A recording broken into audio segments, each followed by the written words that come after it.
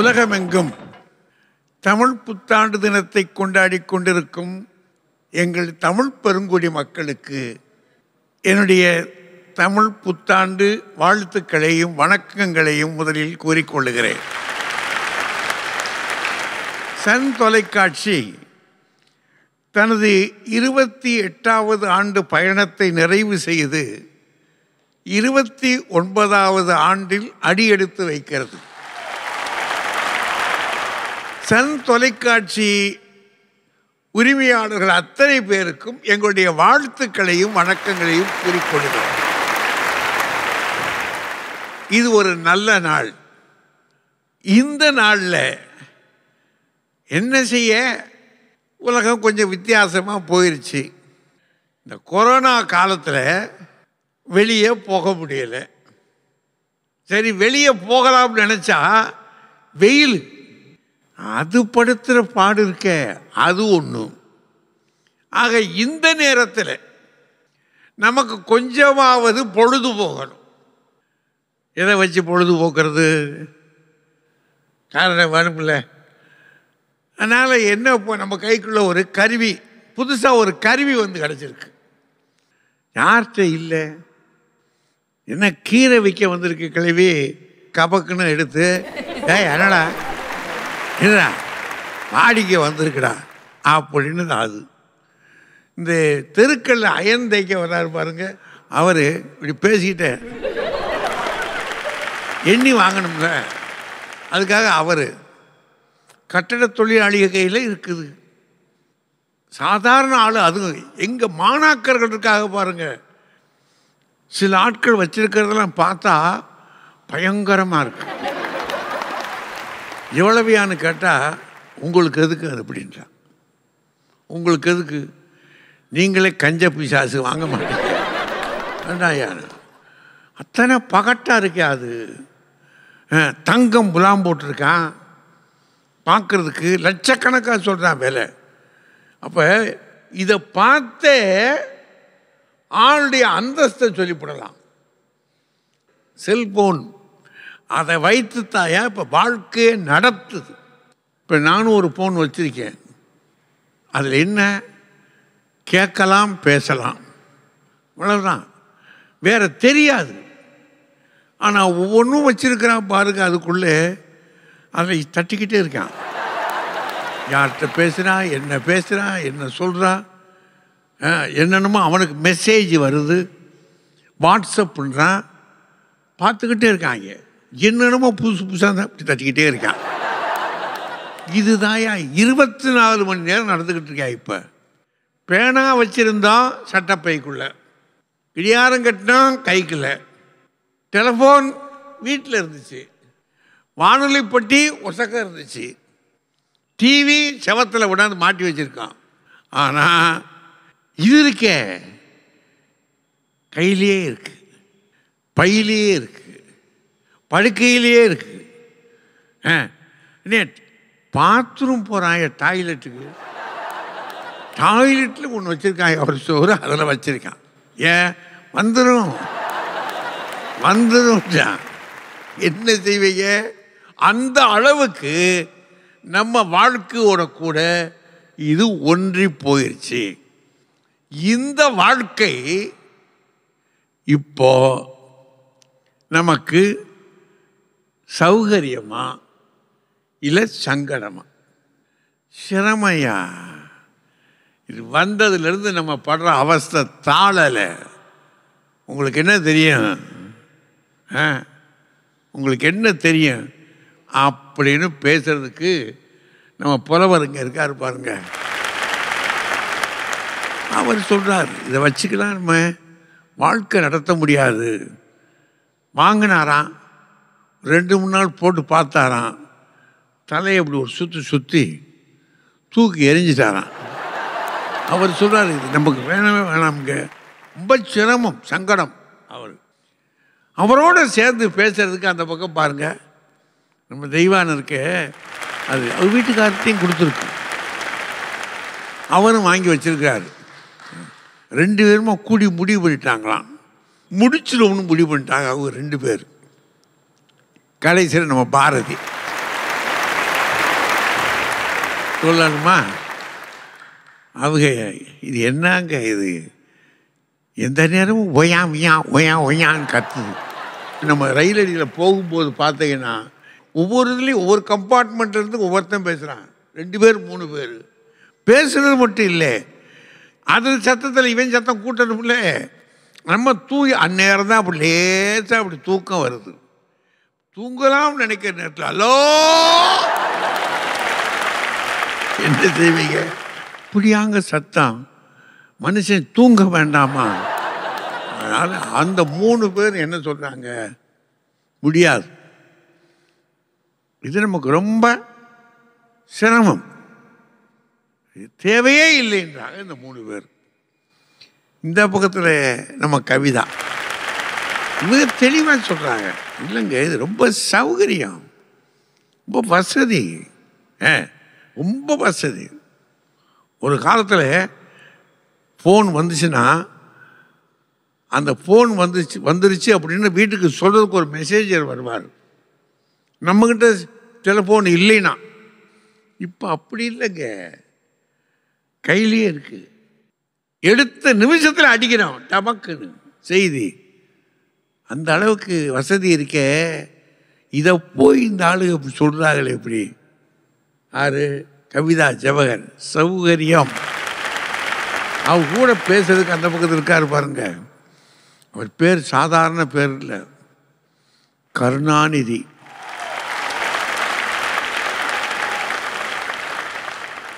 ஒரு வரலாற்று பேர் அது. அவர் தெளிவாக சொல்கிறார், இங்கே வரணும் பேசணும்னு. எத்தனை நாளைக்கு முன்னாடி செய்தி வந்துச்சு, எவ்வளவு சுலபமாக இருந்துச்சு. அது சாயங்காலத்துக்குள்ளே இவர்கிட்டயே கேட்குறான் ஒரு 100 பேர், என்னப்பா பேசுனீங்களாம், எங்களுக்கெல்லாம் தெரிவிக்க வேண்டாமா? ஆனால் இப்போ எவ்வளோ பெருமையாக இருக்கும், எவ்வளோ வசதி இருக்குது அதில். அவர் ராஜா அதில் தான் அவர் வாழ்க்கையை நடத்துகிறார். எவ்வளவு வசதியாது, என்னென்ன வாய்ப்புகள் இதில் கிடைச்சிருக்கு.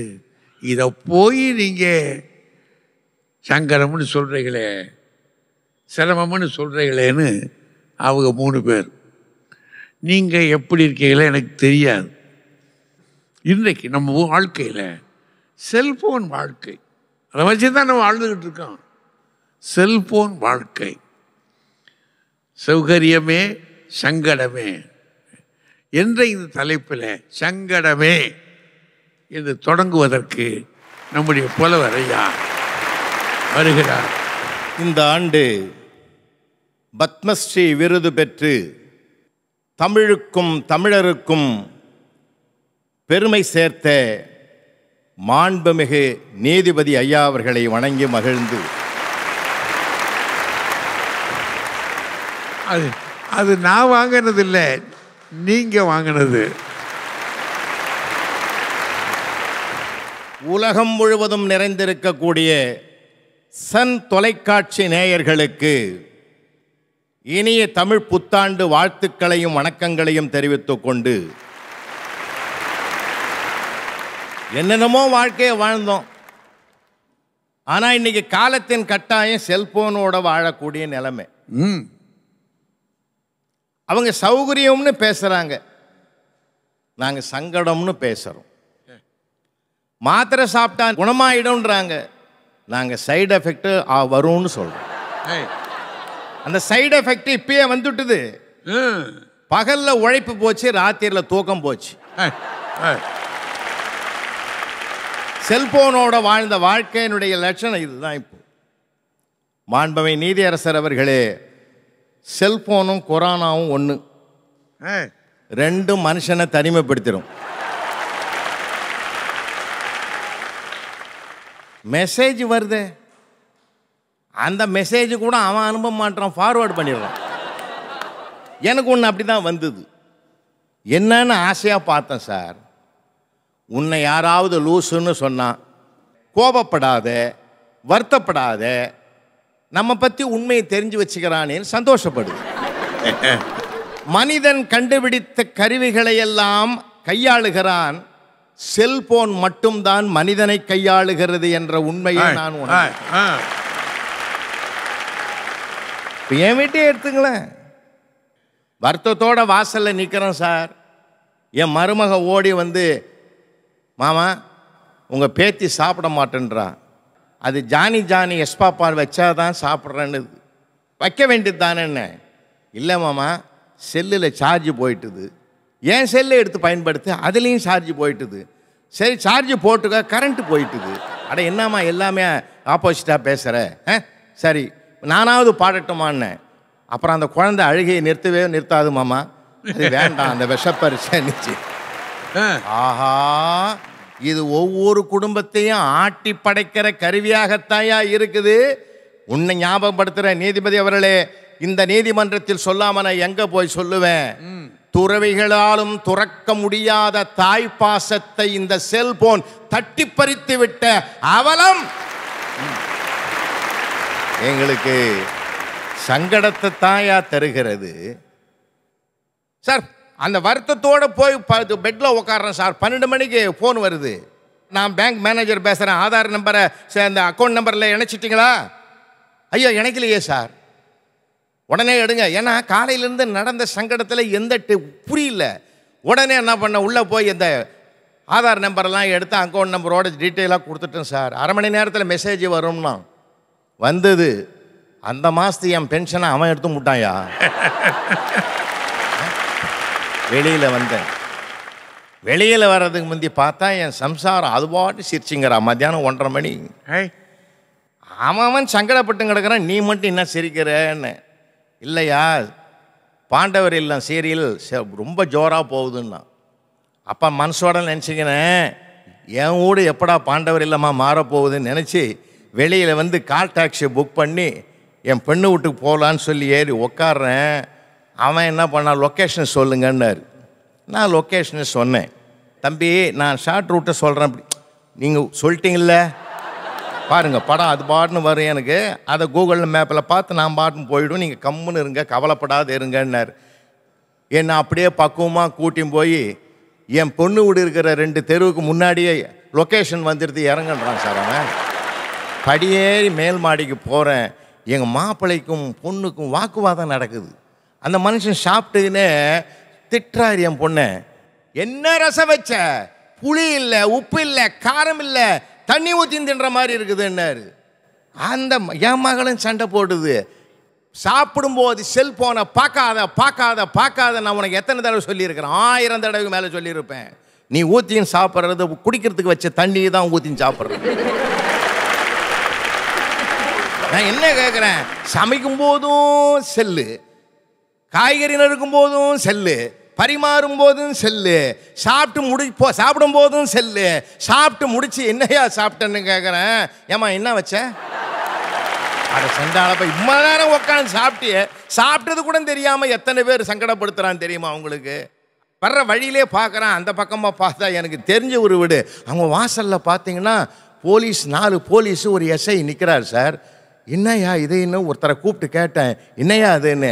உங்களுக்கு விஷயம் தெரியாதா சார், அவங்க குடும்பத்தோடு திருப்பதிக்கு மொட்டை போடுறதுக்கு போய்க்கிறாங்க. ஸ்டேட்டஸ்லேயும் வாட்ஸ்அப்லேயும் மெசேஜ்லேயும் போட்டிருக்காங்க. இதை எவனோ தெரிஞ்சு அவங்க வீட்டையே, அவங்க வர்றதுக்குள்ளே அவங்க வீட்டையே மொட்டை அடிச்சிட்டான்னா. இந்த அவலங்கள் தனி மனிதனை அல்ல, குடும்பத்தை அல்ல, சமூகத்தையே ஆட்டி படைத்துக் கொண்டிருக்கக்கூடிய நிலை இன்றைக்கு இருக்கிறது என்றால், மாண்பமை நீதிபதி அவர்களே, இப்படி சொல்லி நான் நிறைவு செய்கிறேன். பிள்ளைக்கு பதிலாக செல்லை வளர்க்கக்கூடிய கொடுங்காலமாக இது இருக்கிற காரணத்தினால் இது சங்கடமே என்று தீர்ப்பு வழங்குமாறு தர்மத்தோடு நான் பணிவோடு கேட்டுக்கொண்டு விடைபெறுகிறேன். நன்றி, வணக்கம். புலவர் ஐயா அடுக்கிட்டார். ஒரு செய்தி 2 செய்தியாக சொல்லியிருக்காரு. குடும்பங்களை எல்லாம் கலைச்சி போட்டுருச்சுட்டார். சிரமந்தாயா, ரொம்ப சிரமம் அப்படின்னு அவர் உள்ள மனசில் பட்டதை சொல்லிட்டார். நம்ம கவிதா சௌகரியமே, ஒரு சௌகரியா பேச வர்றாங்க. வாங்க. உலகெங்கும் வாழ்ந்து கொண்டிருக்கிற சன் தொலைக்காட்சி நேயர்களே, உங்கள் அத்துணை பேருக்கும் சித்திரை திருநாள் தமிழ் புத்தாண்டு வாழ்த்துக்களை பணிவோடு தெரிவித்துக் கொள்கிறேன். ஐயா, எதிரணியிலிருந்து நம்ம புலவர் ஐயா ரொம்ப அழகாக தொடங்கினாங்க. அவர் என்ன பண்ணியிருக்கிறாரு, இந்த சுட்டி டிவியில் டோரான்னு ஒரு கேரக்டர் வருங்க. அது அப்படியே ஒவ்வொரு வீடா, ஒவ்வொரு மலையா, ஒவ்வொரு காடா பயணம் போகும்.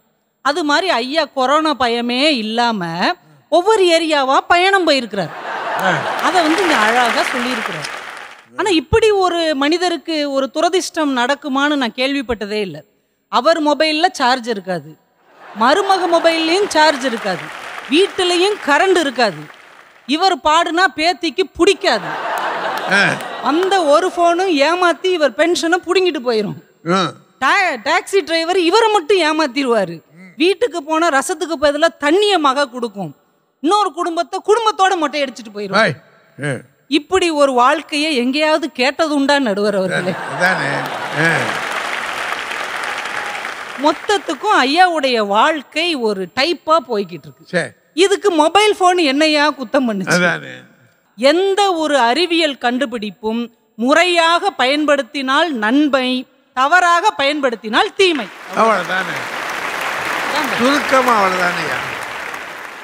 செல்போன்ல எவ்வளவு சௌரியம் இருக்கு, கடினமான காரியங்களை எல்லாம் எவ்வளவு இது எளிதாக்கி தந்திருக்கிறது.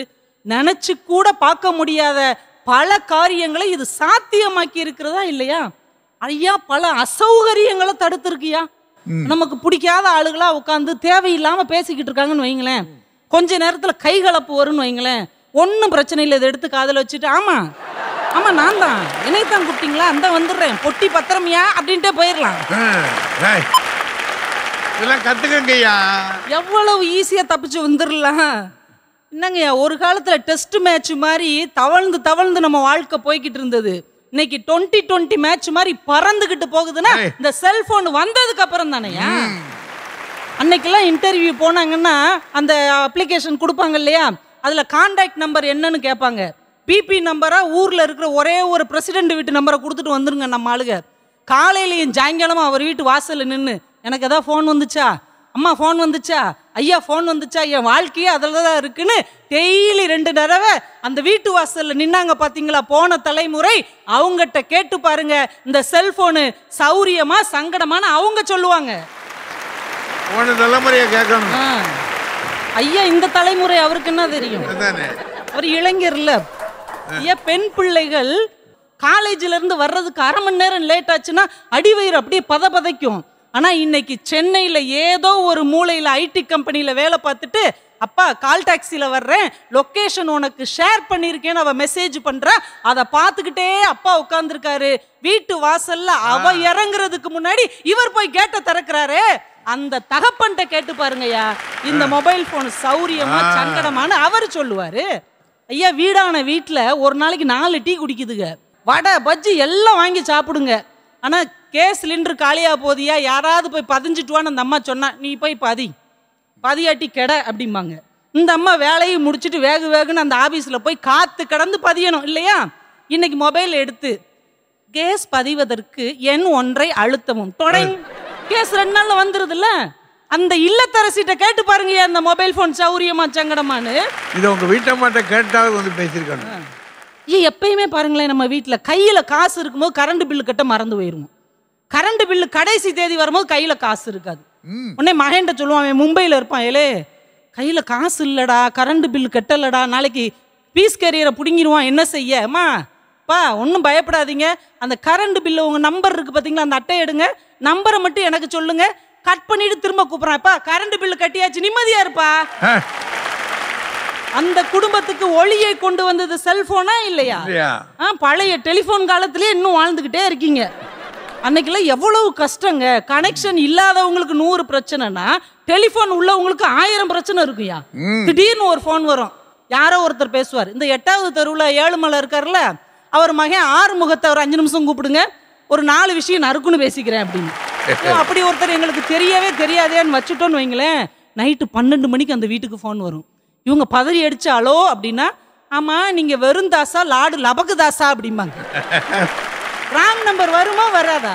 இப்ப மொபைல்ல ராங் நம்பரே வராதுங்க. யாரு பேசுறா, எங்க இருந்து பேசுறா, எந்த லொகேஷன்ல இருந்து பேசுறான்னு எளிதா கண்டுபிடிச்சிட முடிஞ்சிருச்சுல்ல. இவ்வளவு வசதியை கொண்டு வந்து வச்சுக்கிட்டு என்னங்கய்யா, பாரதி சொன்னான்லங்க, காசி நகர புலவர் பேசும் முறைதான் காஞ்சியில் கேட்பதற்கு ஓர் கருவி செய்வோம்னு என்ற பாரதியின் கனவுங்க இந்த மொபைல் போனு. 1930களிலேயே இனி எதிர்காலத்தில் ஒவ்வொருவரின் சட்டை பையிலும் ஒரு தந்தி கருவி இருக்கும் என்று சொன்ன தந்தை பெரியாரின் எதிர்கால நோக்கு இந்த செல்போனா இல்லையா? என்னங்க பேசுறீங்க ஐயா? எவ்வளவு பெரிய சௌகரியம் அதுக்குள்ள இருக்கு தெரியுமா? மொபைல்ல இது கவரேஜே இல்லாட்டாலும் பரவாயில்ல, காசே இல்லாட்டாலும் பரவாயில்லைங்க. ஒரு அவசரத்துக்கு அது நமக்கு மிகப்பெரிய பாதுகாவலனா இருக்கும். தெரியுமா உங்களுக்கு?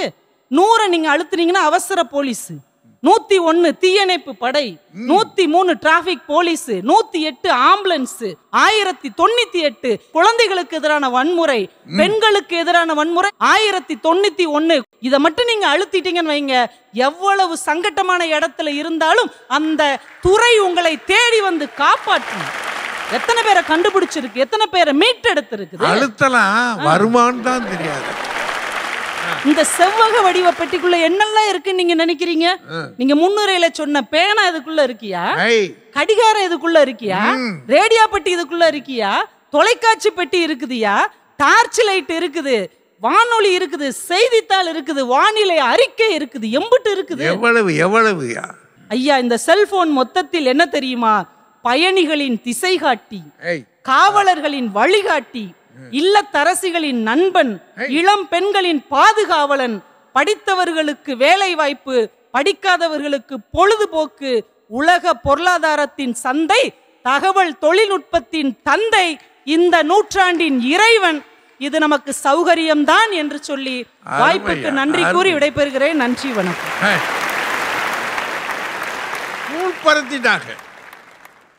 பேசலாமா? நீ வாயை திறக்க முடியுமா? அந்த பக்கம் என்னையா செய்தி? அது நண்பன், தோழன், என்னென்ன பயன், என்னென்ன இருக்கு? இவ்வளவு சொல்லியிருக்காங்களே. அப்பா தெய்வானே, இதுக்கு மேலேயே பேச போறீங்க? வாங்க தாயி, வாங்க. என்னுடைய மிக பணிவான வணக்கங்களும் தமிழ் புத்தாண்டு வாழ்த்துக்கள். நடுவர் ஐயா, கவிதா அக்கா ரொம்ப பயங்கரமா பேசியிருக்காங்க. ஆமா, கொரோனாவே காண்டாயிடும் போல, தாங்க முடியல என்னால. ஏப்பா, நீங்க சௌகரியமா இருக்கீங்கன்னு பேசுறீங்களே கவிதா அக்கா, சௌக்கியமா இருக்கீங்களா? கேட்டீங்களா? காலேஜ் போற பொண்ணு பத்திரமா போயிட்டாளா, ரோட்ல யாராவது ஃபாலோ பண்றாங்களான்னு சொல்லிட்டு அப்பா வீட்டு வாசல் வரைக்கும் வந்து நின்று எட்டி பாக்குறாருயா. ஆனா அவருக்கு தெரியாது அந்த பொண்ணை இன்ஸ்டாகிராம்ல 200 பேர் ஃபாலோ பண்றாங்க. அதுல ஒருத்தன் அவளோட போட்டோவெல்லாம் தான் போன்ல சேவ் பண்ணிக்கிட்டே இருக்கான்றது அவருக்கு தெரியும். ஒரு காலத்துலலாம் ஒரு பொண்ணுட்ட பேசணும்னா 10 பேர் பாக்குறாங்களான்னு பயப்படுவாங்க. இன்னைக்கு 10 டிஜிட் நம்பர் இருந்தா போதும், சரி யார் வேணாலும் யார்கிட்ட வேணாலும் என்ன வேணாலும் பேசலாம். இதெல்லாம் அவங்களுக்கும் தெரியும். தூங்குறவங்களை எழுப்பலாம், தூங்குற மாதிரி நடிக்கிறவங்களை எழுப்ப முடியுமா? முடியாது. அவங்க ஒரு பாயிண்ட் சொன்னாங்க, முறையாக பயன்படுத்தினால் இது சௌகரியம், நீங்க முறையா பயன்படுத்தலன்னா இது தீமையை விளைவிக்கும். என்ன கேக்குறேன், ஒரு ஆண் நம்மள தப்பா பாக்குறான் அப்படின்னா அவனோட கண்களை பார்த்தே நோக்கம் ஏதோ சரியில்லையோ, பார்வை சரியில்லையோன்னு யூகிக்கலாம். ஆனா இன்னைக்கு கேமராவோட கண்கள் தப்பா பாக்குது, எதையோ படம் எடுக்குது.